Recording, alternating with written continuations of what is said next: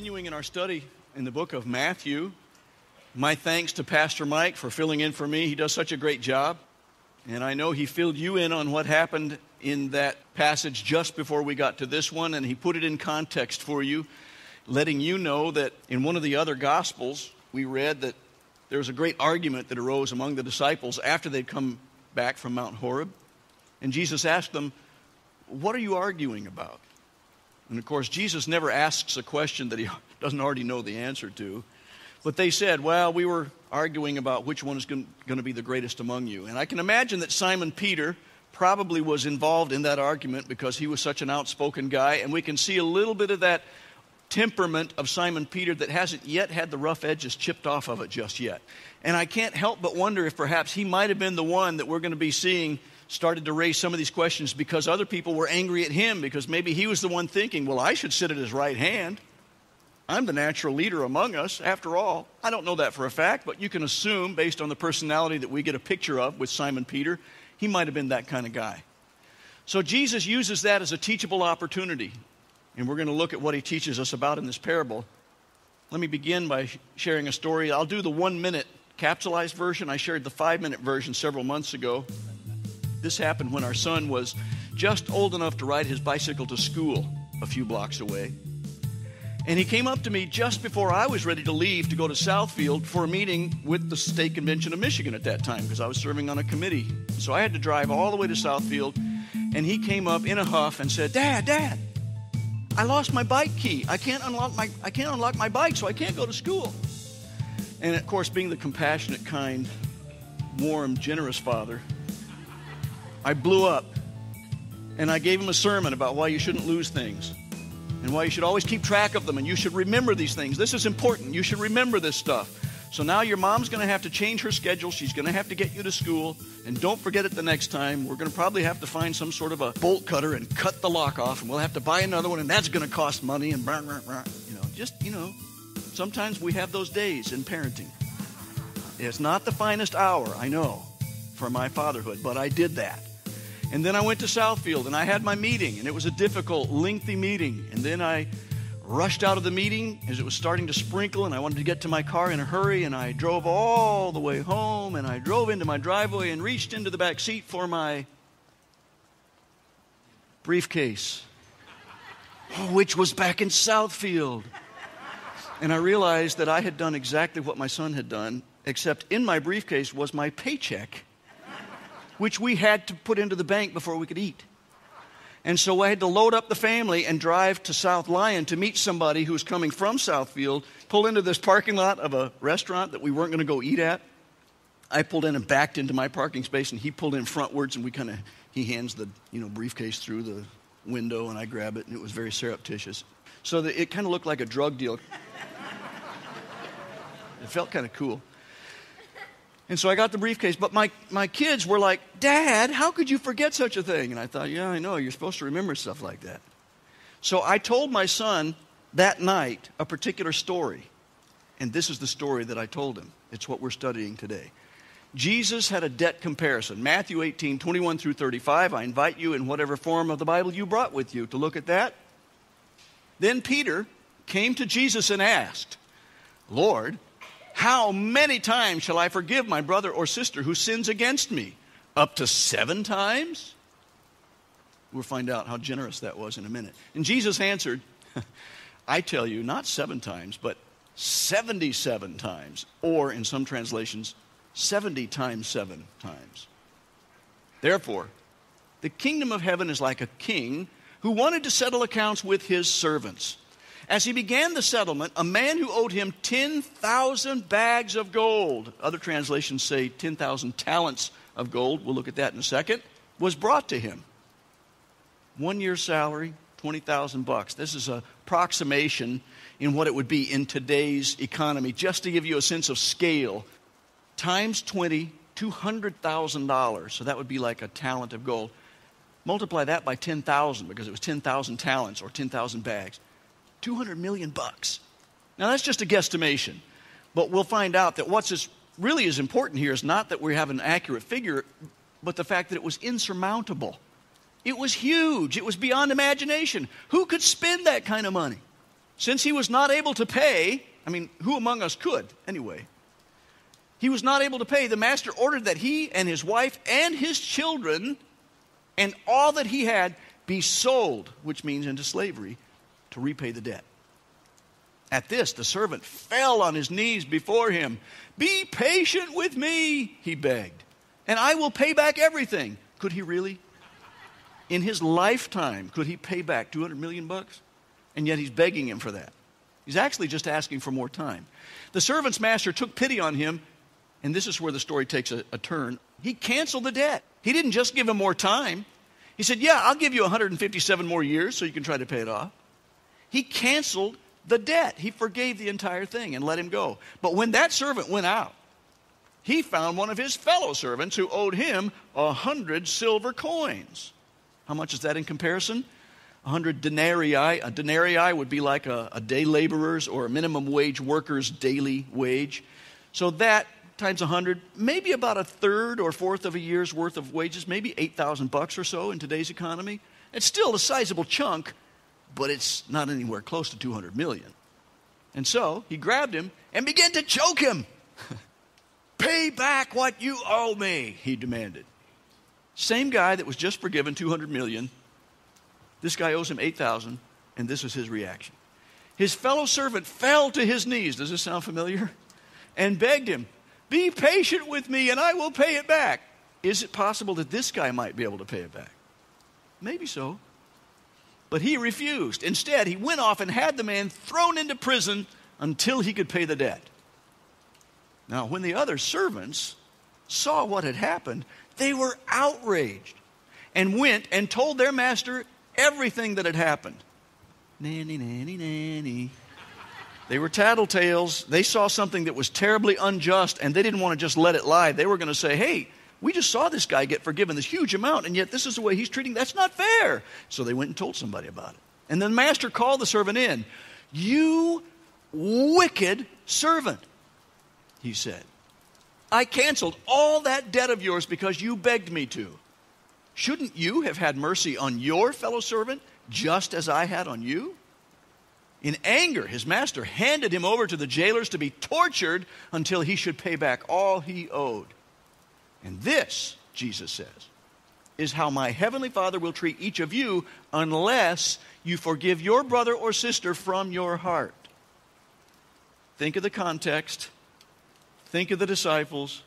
They've just seen Jesus do miracle after miracle. They go up on the Mount of Transfiguration. They hear God say with his own voice, "This is my Son in whom I'm well pleased.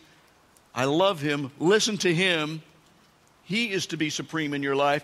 And then they have an argument about who's going to be greatest in the kingdom. Haven't quite gotten it yet. So Jesus uses this teachable moment. So let's look at this now. Up to 7 times. Why would Peter say 7 times? The Jewish amount would have been 3. There's some things in the Old Testament that kind of give us a 3 strikes and you're out mentality. So Peter may have been thinking, okay, 7 is the perfect number. So if we double the 3 and give 6 and add 1 for good measure, 7 is generous. And maybe he's thinking, I want a specific number because these yahoos that I have to put up with, my fellow disciples, have just really offended me. And I think I've just about reached the point at which I have no more forgiveness left. I am done with them. When I reach 7, I want to be able to say, 7 strikes and you're out. I don't have to forgive you anymore. I'm going to put you on my blacklist. It seems like Peter was looking for specifics. Don't we do that with God sometimes? We're looking for specifics. And he's saying, let me tell you a little something about that. Parenting. What would happen, parents, if you had a specific number of times when you could forgive your children, and then at that point you were able to say, sorry, nope, I'm not going to forgive you anymore. I'm going to throw you into prison until you can behave yourself and not do that thing I've been telling you all day long not to do. I just came back, our family just came back from visiting our 2 little cute grandsons that are practically perfect in every way. And I'm here to tell you, they're 3 and 5. They sometimes put mom and dad to the test. Parenting, we understand what that's like sometimes. You can't put a number on that. I remember days when I crawl into bed exhausted at night when my kids were that preschool stage, and I would think, the only thing I've done all day long is to reprimand and punish and discipline and forgive and punish and forgive and punish and forgive. And I'm worn out. Doesn't that feel that way sometimes? But we don't give up on our kids, do we? I hope not. Verse 22, 77 times versus 70 times 7. Does it make any difference? No, not really. It's a euphemism. It's a figure of speech. They put those numbers in there because anytime you use those specific kinds of numbers, it was meaning really just limitless. There's no limit to the number of times we should forgive somebody. Jesus sometimes did something on purpose. Well, he did everything on purpose all the time, but he would say something that people who knew the Old Testament would get. They would have this little memory verse stuck in their brain, and they would hear what he's saying and connect it with that verse. And sometimes he would say it to mean the exact opposite. And so he'd be the converse meaning. That's what he does here. I think he's contrasting Matthew 18:22 with an Old Testament passage from Genesis 4:24. If Cain is avenged 7 times, then Lamech 77 times. That was all about revenge. That was like, okay, I'm so vengeful that if we're going to have revenge, we're not going to just avenge him a little bit. We're going to go all the way. There's going to be no limit to our revenge. And he flips that on its head and says, no, I want you to forgive limitlessly. He's teaching the opposite of revenge here. And Jesus was saying, quit counting. Just stop counting, Peter. I want you to develop the attitude of forgiveness in your heart that says, if somebody comes to you 7 times even in the same day, and appears to be genuinely remorseful for something, that you will continue to offer forgiveness to that person. True story about somebody who was offended in another church, not this one. One family was really grieved by how their daughter had been hurt by this person, and they asked to speak to Joy and me. So we had a little chat in the fellowship hall after church one day, and they said, we just want you to know, Pastor. And they kind of had that tone, you know, that you're thinking, ooh, this is not going to end well. We just want you to know, Pastor, that if she is allowed to come back in that church, that sinful one, that we're going to take our tithe and we're going to go elsewhere. And all this teaching that we're looking at in Matthew's gospel right now came flooding to the surface. And I thought, oh my goodness, you don't want to test God this way. I said, I know what Jesus would say. Jesus would say, stop counting. This person is genuinely remorseful. Yeah, she's hurt some people. She hurt us too. But she's remorseful and she's repentant. And she's the exact kind of person that Jesus died for. And we need to be the kind of church that welcomes her with open arms. Even if she goes back next week and does the same thing again. We need to continue to welcome her with open arms to find true forgiveness. Because if the church is not a place where you can find forgiveness, where can you? So we told them, said, we're terribly sorry. We pray that you won't make this kind of decision, but we have to invite her in. The Lord would want to do that. And they said, well, we're going then. And they left the church. And I can't help but wonder how miserable some of the time in their life has been because they walked away from truth. And I know that it was their own decision to make themselves a wandering wayfarer away from Christ and away from His teaching. They wandered right away from His truth. And I feel badly for them. I have compassion for them. I prayed for them when I've thought about them because I want them to come to that place where they recognize, oh, that was terrible for us to feel that way. And I don't ever want our church to be that kind of church where we would keep somebody else out because they are a sinner. Doesn't the Bible also tell us that all of us have sinned and fallen short of the glory of God? I'm a sinner. Verse 23, therefore, Pastor Mike would say, it's one of my favorite words. What is the therefore, therefore? That's what Jesus used to get right into that parable because he started teaching and then he said, therefore, and then he tells that story. The kingdom of God is like, and he tells this wonderful story about these two guys and their huge debt comparison. So what is the main point of that? You ready? Our debt of sin forgiven by God is immeasurable. Our debt that God paid for us is absolutely immeasurable. You cannot put a human measuring stick on it. You can't put a value or a dollar value on what it cost Him to make it possible for us to be reconciled with Him. It's immeasurable. So in that case, there's another therefore coming in. Therefore, if we have been forgiven this much, shouldn't we forgive others in the same way? That's his whole point. There's nobody that doesn't deserve my forgiveness because God has certainly forgiven me. In verse 25, wife and children sold to repay debt. What's up with that? Jews would never do that. No, that's true.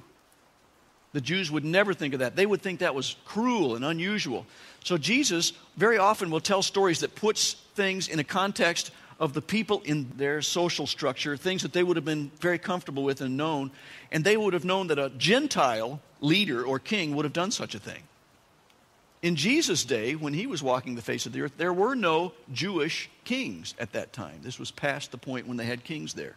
So the Roman government was there, might have had Gentile kings. There were some Roman people who were trying to pay taxes. You know, we talked about that subcontractor, and they would have to go out and get people to pay taxes. That may have been what he's thinking about. And these people would have had that clearly in mind. Maybe there had been a tax collector walking by or even in the audience, and so they would go, oh yeah, I can picture that.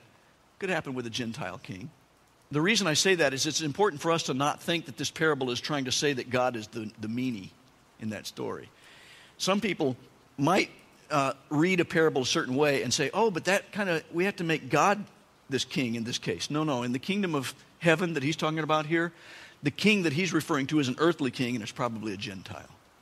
Verse 26, at this the servant fell on his knees before the king. The same word for fell on his knees talks about a posture, which means he was really making himself as a servant or worshiping, saying that you are of such worth and such value that I don't even dare stand in front of you, and so I'm going to kneel. And so the servant worshiped before that guy. He didn't beg for forgiveness. You recognize that? He didn't beg for forgiveness. He said, please pay off all of my debt. He begged for time, even though he probably knew that he was never going to have enough time in his lifetime to earn enough money to pay that kind of debt back. And as we saw in verse 7, the king didn't show patience, he showed mercy. The ruler canceled the debt and let him go. He absolutely turned this whole thing on its head and said, no, you're free, you may go. The man was forgiven but unforgiving. And that's what broke my heart about this family that met with me in that one church. I saw that they had been forgiven. They had even professed the fact that they had been forgiven. Some of the songs they sang talked about this forgiveness. They had been forgiven everything, and yet they were unwilling to forgive another human being. And I thought, I don't know about you, but there are certain times when I feel like people are picking on me. And particularly if I'm busy looking at a text that I think is vital and important. And because my wife's not here today to defend herself, she's not feeling well, please pray for her. I'm going to get myself in trouble for this. There will be times when she will say, did you hear what I just said? And I'll think, no. And I can't really make anything up because I really didn't, because I was looking at this text and I really wasn't paying attention. And so she'll sort of reprimand me for not living in the moment and actually paying attention to what she was saying. But then I've noticed a couple of times I would say something to her, and she would be looking at her phone, checking out her grandchildren on Facebook. And she didn't hear what I told her. So my tendency, the fleshly human side of me, the sinful part of me, wants to say, I told you so. You're just like I am. You thought I was bad, but you're worse. I mean, isn't that what? I do the same thing with driving. I'll see somebody who's driving like an absolute, insert whatever, word you want to put in there. I'll see somebody like that, and they just drive me up the wall. And I want to say, you need to learn how to drive. Why are you rah, rah, rah, rah, rah? And then 3 turns later, I look down just to change something, some music or something, and I look up and realize that I'm drifting across the little center line too, and I think, well, that's different in my case. We let ourselves off the hook, don't we? Isn't it so easy to see this infraction in somebody else, and yet we let ourselves off the hook? I see this happening in the disciples. I think Jesus sees it happening, not with cell phones and driving. I mean, they might have had camels. I don't think they had to worry about cell phones and camels back then. But you can see that there's a transferable principle here. They are starting to look at picking at each other, and Jesus says, stop picking. Stop worrying about the pecking order. Stop worrying about keeping a baggage or keeping score. We used to call that gunny sacking. I think Paul Calmes from Oklahoma used to call it gunny sacking. Don't use those infractions and save them up for use as ammo later in your discussions with your spouse or your roommate or that person that drives you nuts. You're not allowed to reach back in your gunny sack and pull out those past infractions and throw them in their face. Don't keep score. Quit keeping score. What did Jesus say earlier about forgiving? For if, this is an if-then statement, for if you forgive men when they sin against you, your heavenly Father will also forgive you. But if you do not forgive men their sins, what's going to happen? your Father will not forgive your sins. Yowza. That's the kicker. This is the verse I was trying to compassionately point out to that family. So you understand what you're doing. If you stiffen your neck and you stand up to God and say, I know you forgave me, I know you gave your life on the cross for me, but I'm going to take a pass on forgiving this person because I think their sin is worse than my sin. What does he promise you is going to happen? It's not going to end well. How would this parable help us relate to the previous passage about dealing with offenses? I've noticed this is in context as well. I think it's interesting how some people would say, okay, the Bible tells me very specifically that if my brother offends me, I'm supposed to go straight to that person before I start going and doing all the gossip because, that's so much easier than to go straight to face with that person who's offended me. What if we were to apply this passage that we just talked about, realizing that we've been forgiven so much? Don't you think a lot of those little petty offenses would just disappear altogether? And we would just say, oh, that's nuts. I'm reading through this with my own selfish filter. I need not to worry about it. I'm going to let it go. I'm not going to tell that person, yeah, well, you're on Facebook, just like I was checking out my texts. I'm not going to do that. I'm going to let it go.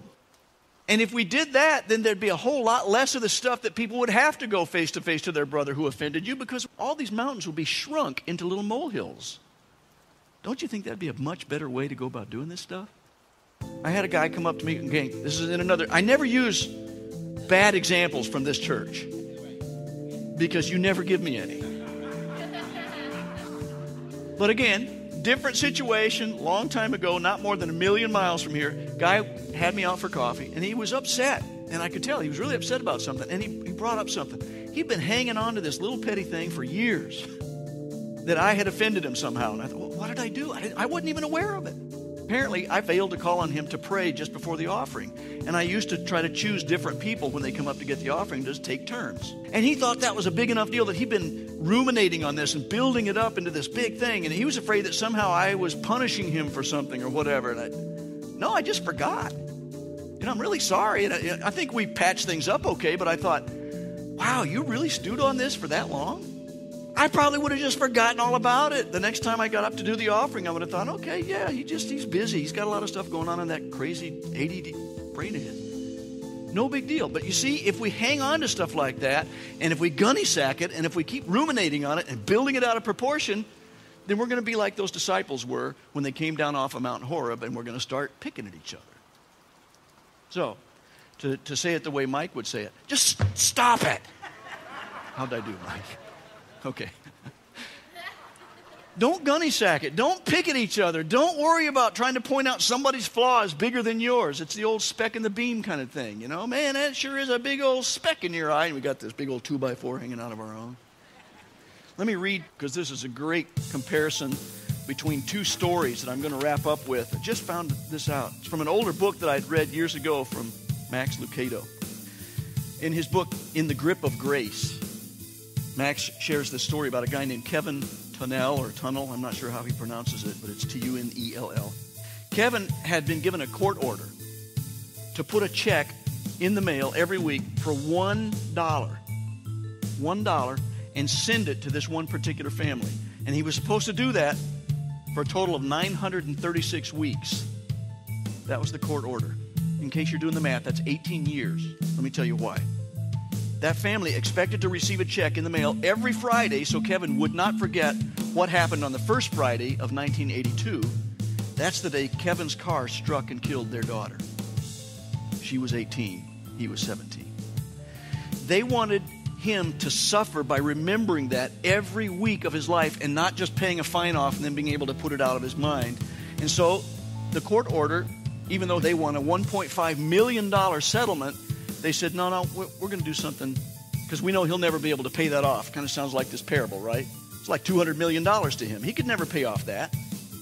So they said, okay, we'll settle for $936 and he can make one payment a week for 18 years because they wanted him to do that for as long as their daughter had been alive. Kevin has complied with every part of that sentence, including campaigning against drunk driving, speaking to high school classes and whatnot.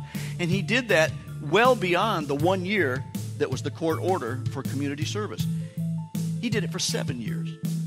Why? Because he believes in the message. He said, what I did is terrible. You don't want to have to live with the guilt that I have to live with every day of my life.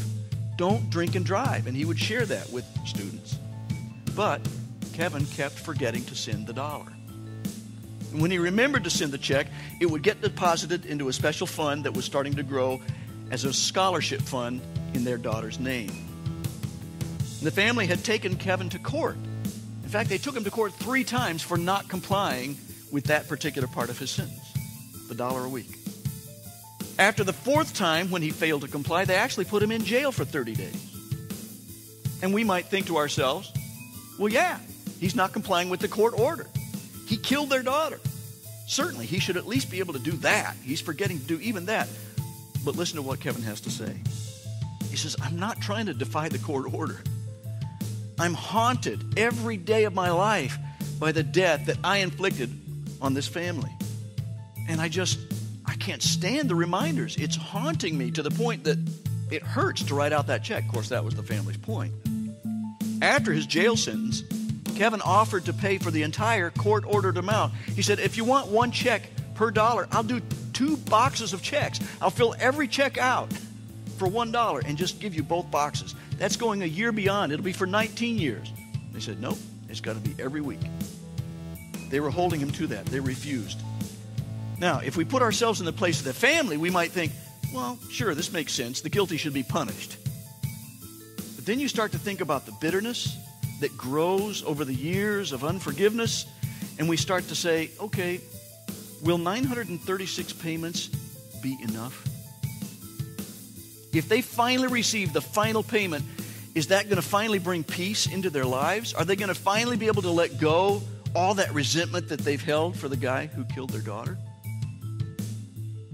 Max Lucado doesn't think so, and I don't either. I think when we continue to keep score, when we continue to demand justice, demand repayment for every offense against us, we develop angry, bitter, toxic spirits. And we live our lives clouded by that unforgiveness that affects every other area of our lives. And we can't let go and start living because we're always concentrating on what's unforgiven. Now, contrast that with the lady that I had shared with you about. I got to meet her through a cousin of mine who is an assistant district attorney. Now she's a judge. She was an assistant district attorney in Portales, New Mexico at the time, and she saw this case through.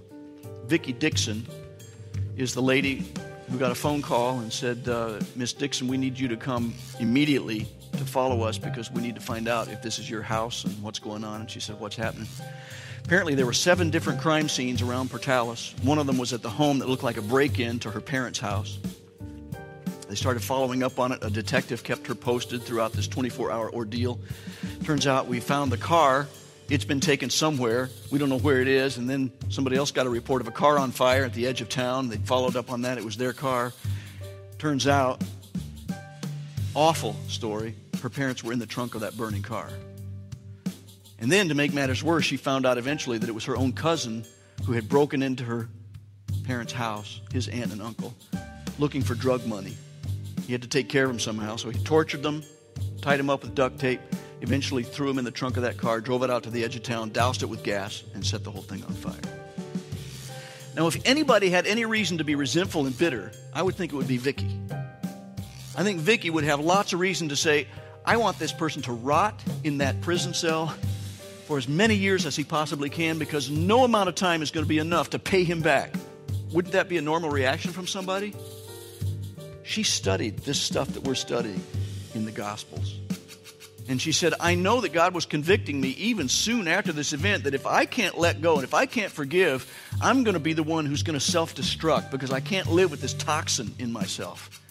So she actually wrote a very eloquently worded response in the sentencing, stood up at the sentencing of her own cousin and forgave him publicly. She said, I understand you still have to pay the consequences. You're going to be in prison a lot of time. But that's a good thing because hopefully if you're in prison for enough time, maybe if you'll read this, and she gave him a Bible and they allowed her to give him a Bible to take in with them. She marked a lot of passages and stuff. If you'll take this and read it, I want you to find the kind of forgiveness that I know God has for everybody. Because there's nothing that you could have done that God won't forgive. And I want you to be in heaven forever. completely forgiven and completely whole. Wow. So on one hand, we have a family that wants to make this guy suffer for 18 years. And on another, we have a lady who's literally forgiving publicly her cousin for doing such a heinous thing to her parents. I'm still friends with her on Facebook. And she has such a positive outlook on life. You look at the posts and you look at all the things she says I'm so grateful for, and I had some time with my grandkids today. She's got a great outlook. Why is that? Because she let go that bitterness and she forgave. Jesus doesn't want us to forgive people for their benefit. It does benefit them, surely. He wants us to forgive for our benefit. He understands that when we do that, we're the ones who grow. We're the ones who get to finally experience the freedom that God wants us to experience. And it comes through just letting that bitterness go and saying, I forgive you. If God forgave me all that He forgave me, certainly I can forgive as He forgave me. I pray we'll be that kind of people, as difficult as it is. Humanly, it's impossible. But we've got God to do it through us because of His Holy Spirit making it possible for us to let go of that unforgiveness and forgive even people that we think shouldn't be forgiven. Let's pray together. Father, it's a tough subject.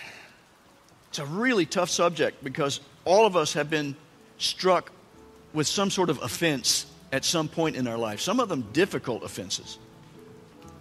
And it's difficult to forgive. And yet we can see evidence, not just in Scripture, although that should be enough for all of us. But we can see people who are living according to Scripture, who are being transformed by your Holy Spirit to the point that they're exemplifying this kind of unusual Spirit-manifested forgiveness for people who have done horrible things. And they're living such free lives. And they're so light in their spirit. And they're shining the light of Jesus to other people. And I pray that we will each see the need to forgive every offense so that we're not keeping score. But it's limitless, just as your love for us is limitless. We pray in Jesus' name.